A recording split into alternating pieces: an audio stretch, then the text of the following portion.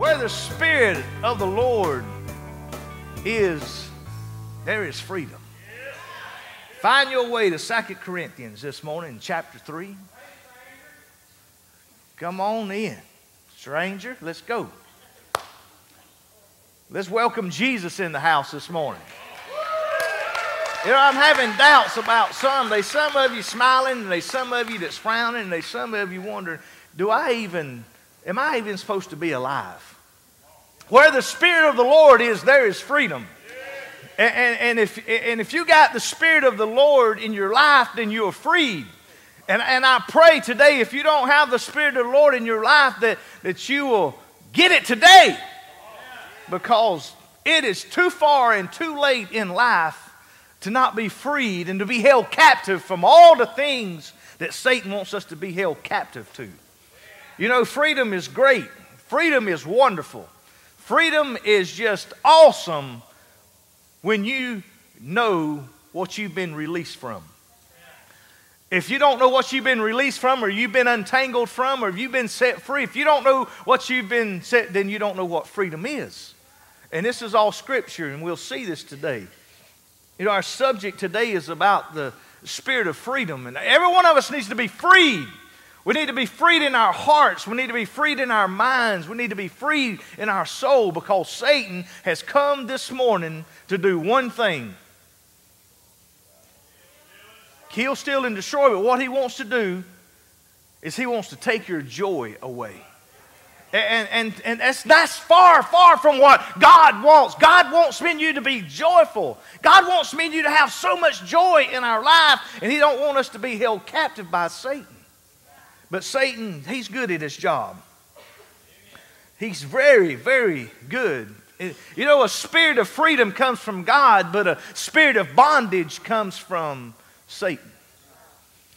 We're going to release all spirit of bondage today. You're not going to be held captive. If you're being held back today, if you're being held back from worshiping God, if you just cannot come to service today to worship God and to have the Spirit of God in your life, there's some bondage that's got to be cut loose and let go.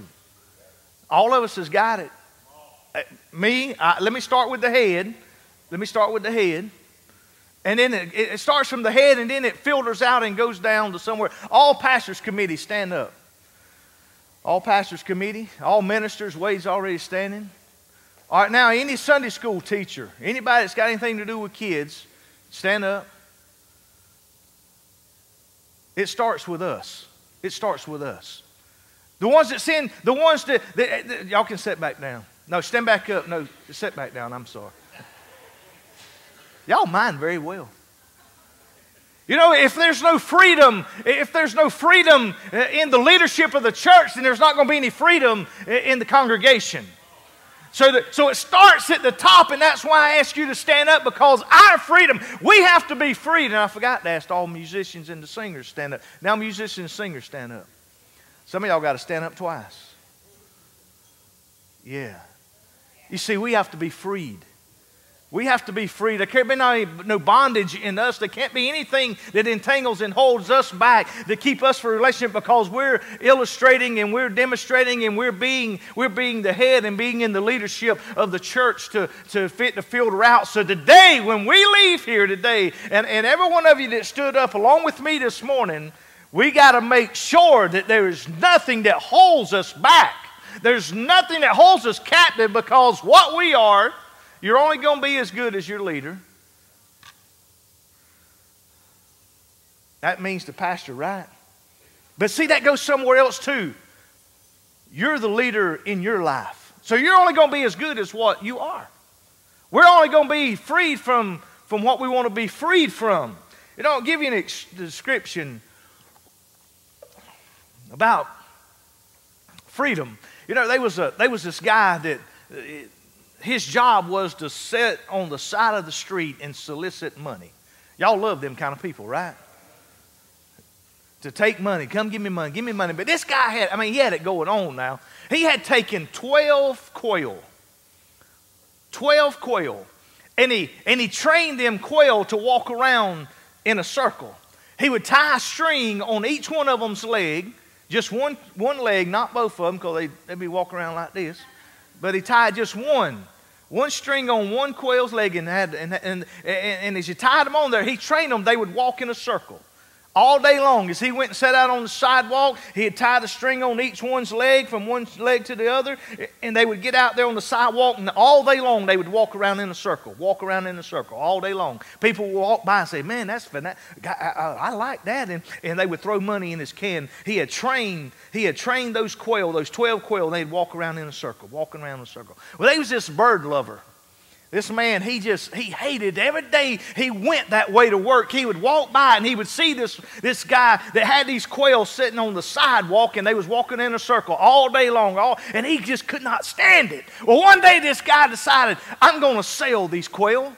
I'm going to sell them. And this guy found out, the one that hated to see them there walking in a circle all day, he said, I'm going to buy them. And so he went up, he said, how much you want for them? And the guy told him, said, I'll take this amount of money. But there's a condition. There's a condition to whoever buys them. He said, I don't care what it is. I don't care. I'm going to buy the quails. I want them. He handed him money. And once he handed him money, then the owner of them says, the condition is that you have to set them free. Oh, the new owner, he just smiles. You just made my day, because that's exactly what I was intending to do anyway. Thank you, Jesus. He bought them. He walks off down the street. He cuts the string on each one of them's leg, and they sets them down there in the ground, and all of a sudden they just continue to walk in a circle. Just kept on walking in a circle. He says, all free now. There's no string holding you back. There's nothing holding you back now. Just shoo on. And he walk up there and he would shoo them, and they would move over a little bit, and they would walk in a circle. Finally, he run up in the middle of them, and he just shooed them off, and they flew off and went across the sidewalk, and he got over and they started walking around in a circle. The old owner, the man that had trained them, he was just laughing himself to death. He was just laughing and laughing. And finally he gave up and he said, hey! He said, you got to retrain them. You got to retrain them. You see, Satan has came to me and you, and he has trained me and you to be held captive from the things that we are held captive by. You see, we got to be retrained. This morning, we got to stop marching around in a circle. We got to quit marching around in a circle of our past sins, of our past faults, of our past hurts. And we got to move on, and we got to get ready to fly what God has called me and you to do. We got to fly in the Spirit, and it's time to cut Satan loose and retrain our minds and retrain our hearts to know that God's called us for a purpose, and it is not to live in the past hurts, in the past of pains, in the past of sufferings, in the past sins. Now, you got two options today. I'm talking to Rex. I'm not preaching to nobody except Rex. You can leave out of here captive today, or you can leave out of here freed today. Just two, whichever one. Rex, you can leave here today. You can leave here today, Rex. You can leave out of here captive to a past hurt or past sin or past memory of something, or you can leave out of here freed and freed indeed. Let's look into our scripture in 2 Corinthians 3:17 through 18. Now the Lord is the Spirit, and where the Spirit of the Lord is, there is freedom. And we who with unveiling faces all reflect the Lord's glory are being transformed into His likeness with the ever-increasing glory which comes from the Lord who is the Spirit. Father, as we know that You are the Spirit, today we cut the strings, we cut ourselves loose from the bondage. Because where the Spirit of the Lord is, there is freedom. And when we got the Spirit of the Lord in us, then we are freed, and we're freed indeed, and there's nothing that we should be calling back to of our past. But it's all the future. In the name of Jesus. And amen. You know, we should be doing what God intended for me and you to do. And living in the past and acting in the past and conducting ourselves in the past has nothing to do with where the Spirit of the Lord is. There is freedom. Because it's cut us loose, cut us loose, cut us loose. I find myself even at times that I go to reflecting back, and I want to reflect back to something in the past of my life. And then I have to catch myself just that quick, say, whoa, Rex, are you living in the past, or are you going to live for me in the future?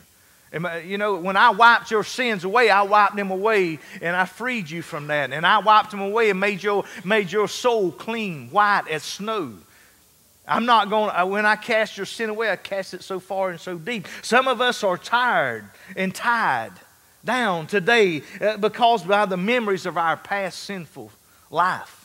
And we're so tied down by the memories of our past hurts, and we're tied down by the memories of our past failures, and we're tied down by the memories of our past unforgiveness. And that is a major, major role about our unforgiveness. We cannot forgive of the past. We have problems forgiving what's in the past. We have problems forgiving what was hurt us in the past. We have problems for going on and saying, you know what, I'm going to carry this hurt the rest of my life. I'm going to carry this pain the rest of my life. I'm going to carry this sorrow the rest of my life. I'm going to carry it with me. I'm going to carry it with me. God did not tie the string around your past. He didn't tie the string around our leg or our neck or our arm of the past. God did not tie that down. As a matter of fact, God freed us from that, church. God didn't tie us down and say, you remember your past, you remember your past, you remember ever hurt that you've been hurt, you remember ever wrong that you've been done, you remember all this, you remember it, you remember it. That ain't what God does. But I can tell you where it come from. It come out of the pits of hell from Satan himself.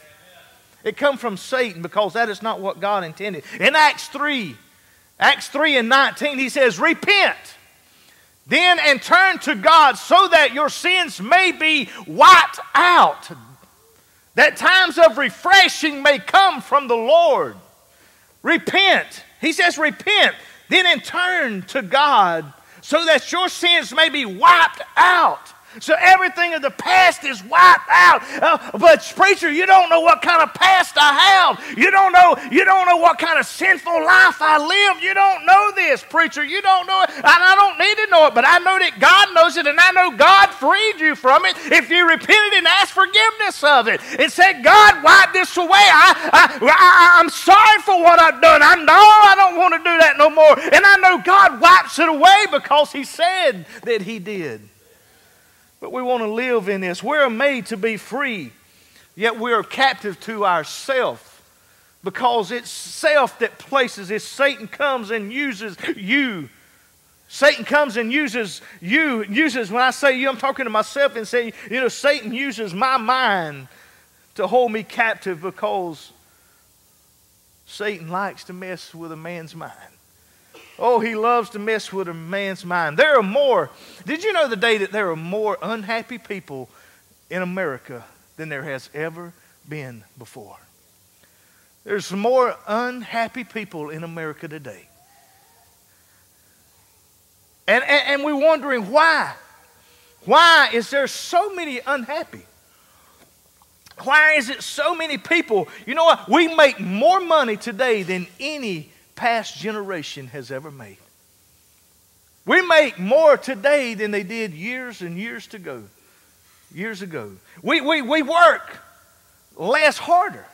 We physically don't have to work as hard today as what they did generations in the past. We don't work as hard. We have more time off from our jobs than any past generation has. We have accumulated more stuff than any past generation.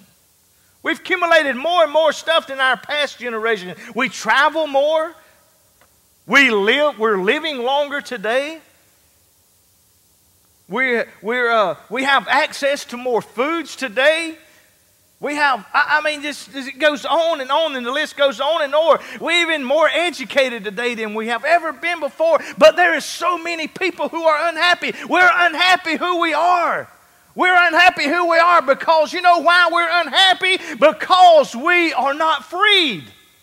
We're not freed. We have let Satan come to hold us down and keep us in captivity. With all of this, we're still unhappy with our past. And what seems to be the problem? What is the problem? What is our problem today? It can't be our quality of life, because, we got a better quality of life today. We got ways of fighting sickness. We got ways of fighting hunger. We got ways of fighting obesity. We got ways of fighting when you're not eating enough. There's ways to fight against any and everything, and you got more money. You got more money. I mean, your paycheck, you bring home more money today than you got more. You're not living, we got more, but we're living unhappy. We're just so unhappy. You know where and what the problem is? Why there are so many problems and why we're so unhappy? Where is the problem at? It's in our toe. Amen? What's our toe got to do with it? Nothing. Nothing. Our toe ain't got nothing to do with it. The reason we're unhappy and what the problem is it's in our mind. It's in our head. Our head is the reason that we're unhappy. Why? Because we have chosen to be this kind of people. Just like the birds. Just like the birds, what they were trained to do, they were trained to go around in a circle because that string was tied there. And even when the string was cut loose, they continued to walk around and go into this circle, to go in the circle, and to go into this circle, and to go in the circle. And even when the string was cut, they went around in the circle because they were trained. And we have trained our minds. You know what? I want things like I want it. I want to do like I want to do. I want it this way. I want it that way. And if you hurt me, I'm going to continue to hold a grudge. If you hurt me, or you do this or you do that, it's still going to be this way. I got to have it my way. I'm going to be like Burger King. It's my way. I want my pickles on it. I want my mayonnaise on it. I want this. I want that. I don't want this on it. I don't want that. We have become into ourselves a want. And the way that we want things, and the way we want things, but the way we and you want things ain't the way that God wants things. We got to retrain ourselves. Retraining ourselves. So it comes to this. The problem is in our head, just like those birds. You know what? I've never joined the armed services, but I've talked to so many people that do, and I've talked and seen so many people that went to the armed service, and the ones that's in the armed service, who has been in the armed services in here, the first thing that they do is they retrain you. Everything that was put in you, they wipe out. It's just like you carrying your computer to a computer technician, and they wipe out the hard drive. They wipe out everything that was in it and put everything back in there new. And that's what the Army, that's what they do, is they go inside of your brain, and everything that your mom, you know why they use your mom and dad? And I've never been in there, but they say, they really cuss you. They just talk about how filthy and make you mangry and mangry and mad and angry and mad and angry and mad and angry and mad. And they use your family, they use your friends, and everything that your friends and family has put into your mind, they wipe that out, and they get your mindset into something total brand new that what they want in your mind. Because everything that was put in there is totally different from what they want in. And so it's the same thing Satan does.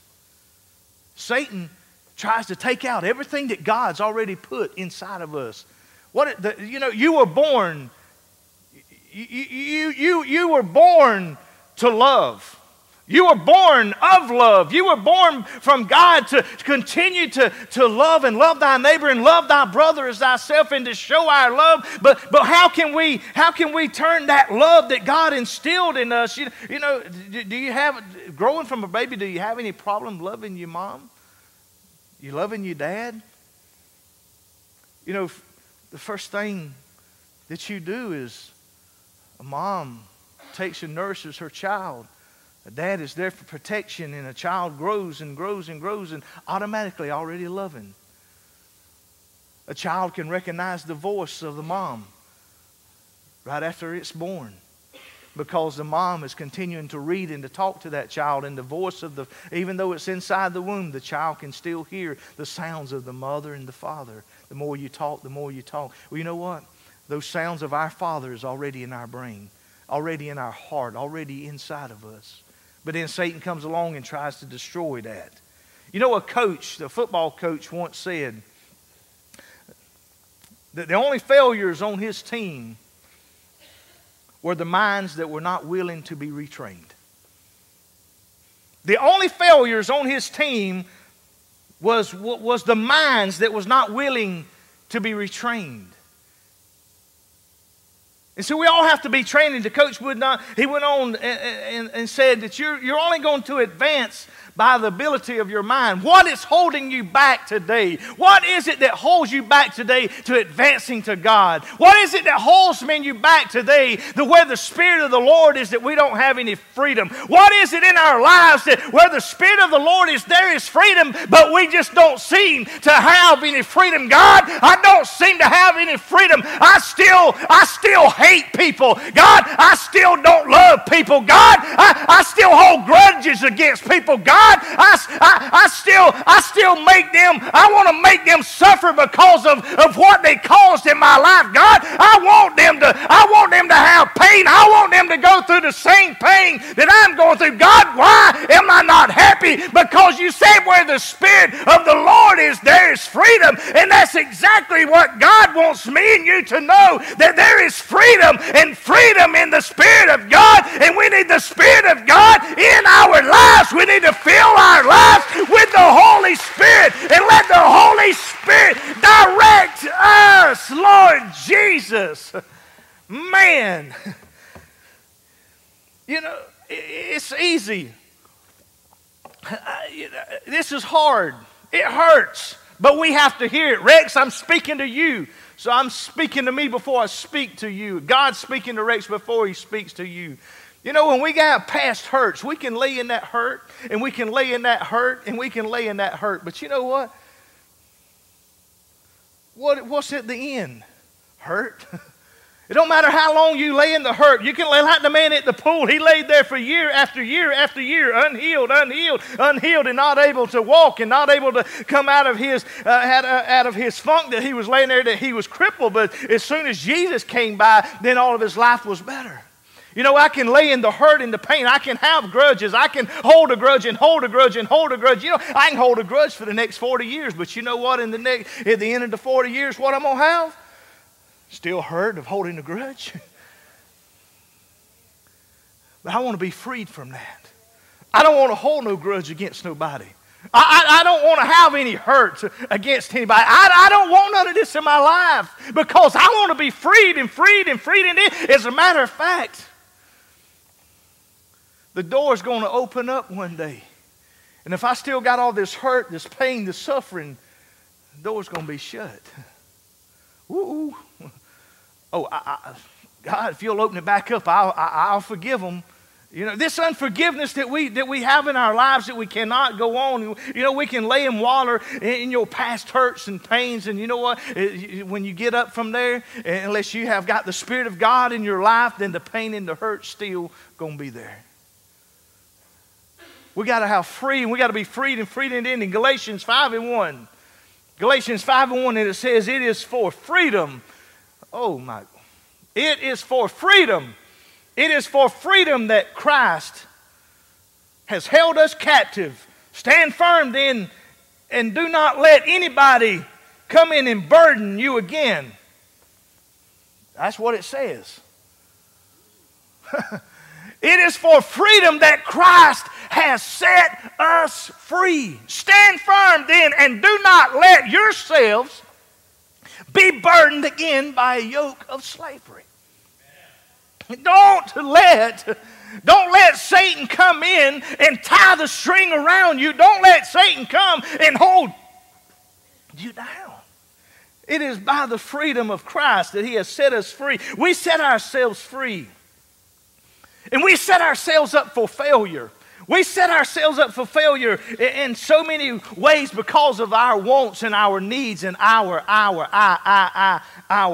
This morning, you do not have to be held captive. You do not have to be held back. The only thing that's holding you back and keeping you free today is what?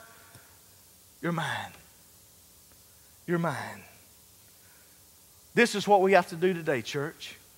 Let go and let God. Let go and let God. Because he is far, far more capable than what me and you are. He is far, far more capable. Far, far more capable. Y'all know I was a musician. Y'all didn't. I'm a magician too. Abracadabra.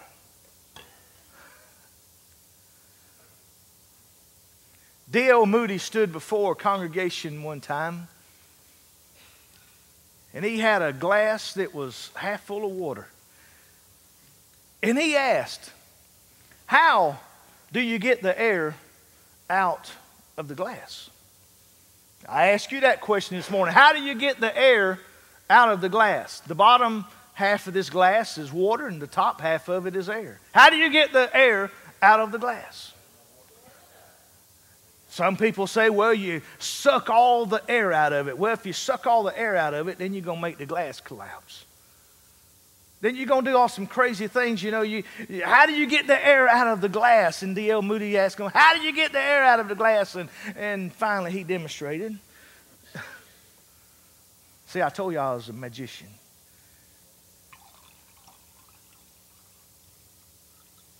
Y'all tell me when. They still got air in it.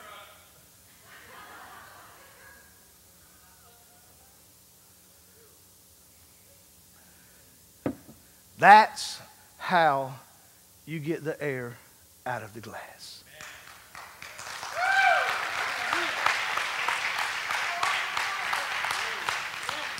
So, if there is any air in your life, if there is any hurt in your life, if there is any grudge in your life, if there is any pain in your life, if there is any anger in your life, if there is any unforgiveness in your life, you know what? Until you do what this demonstrates, it is going to stay in your life. And there is only one way to get it out of your life.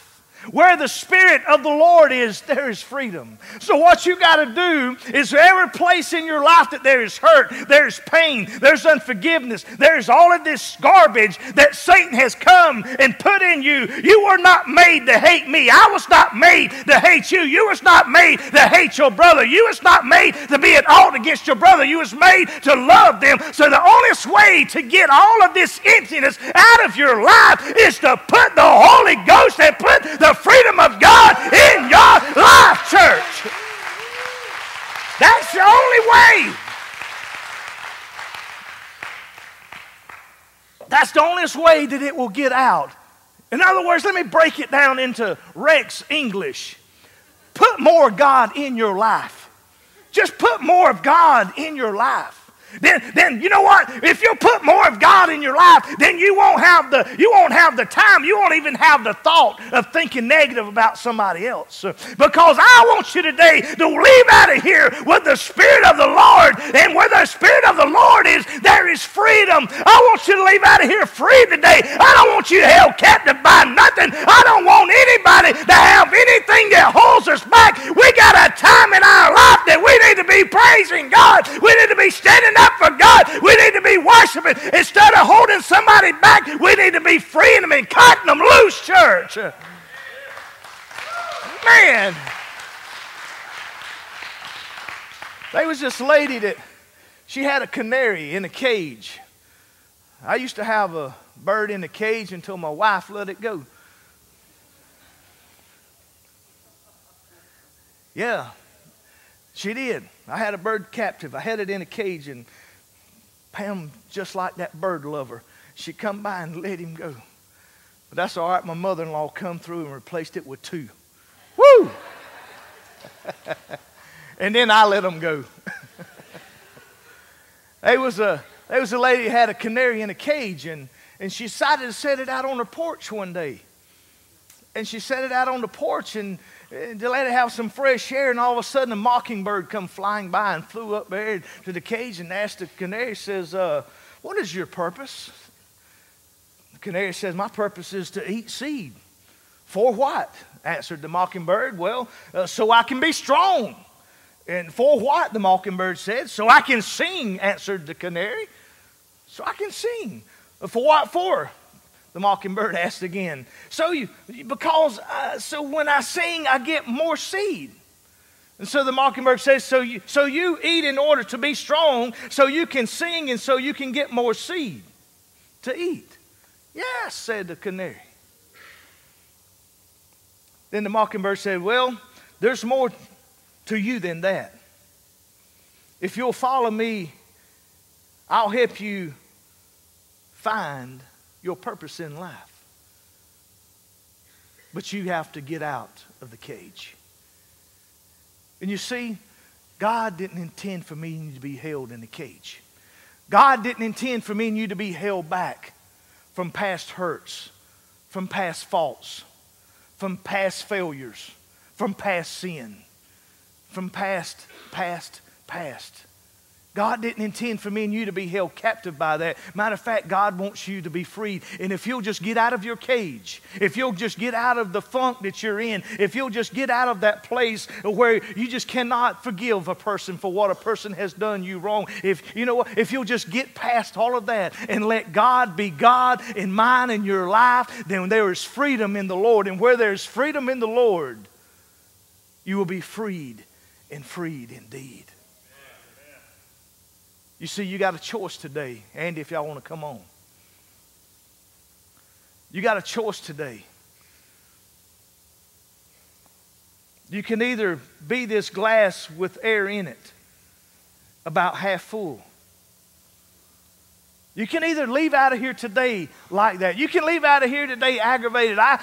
You can leave out of here mad. You can leave out of here with hurt. You can leave out of here with pain. You can leave out of here with unforgiveness. You can leave out of here today with a lot of different things, but that's not what God intends. God intends for you to leave out of here today with freedom. Where the Spirit of the Lord is, there is freedom. Where the Spirit of the Lord is, there is freedom. God wants me and you to be freed and freed indeed. He wants me and you to be freed and freed indeed. As he said in Galatians 5:1, it is for freedom that Christ has set us free. Stand firm then and do not let yourselves be burdened again by a yoke of slavery. What is it that holds you back? What is it that holds you back? What is it that holds you back and continually you remember your past sins? Preacher, I can't. I've lived a rough life. I did this, I did that, preacher. I live. When God frees you, He frees you indeed. He sets you free. As you stand to your feet this morning, I ask you, you can leave out of here half empty, or you can leave out of here full. You can leave out of here with that emptiness in your life is where there was only emptiness because it wasn't full of God. It wasn't full of water. This glass was not only empty, it was half full, but there was emptiness in it because it had not been filled up. You know what? If there's any emptiness in your life, it's because God Almighty is not continued to. It's not. There's still room for growth. I want to continue to fill my life where the Spirit of the Lord is. There is freedom. I beg you today that you leave out of here free and free today. I beg you today, don't you let anything hold you back. I beg you today, don't you have another string holding you. None. It's time to be free, church. Come on. It's time to be free, church.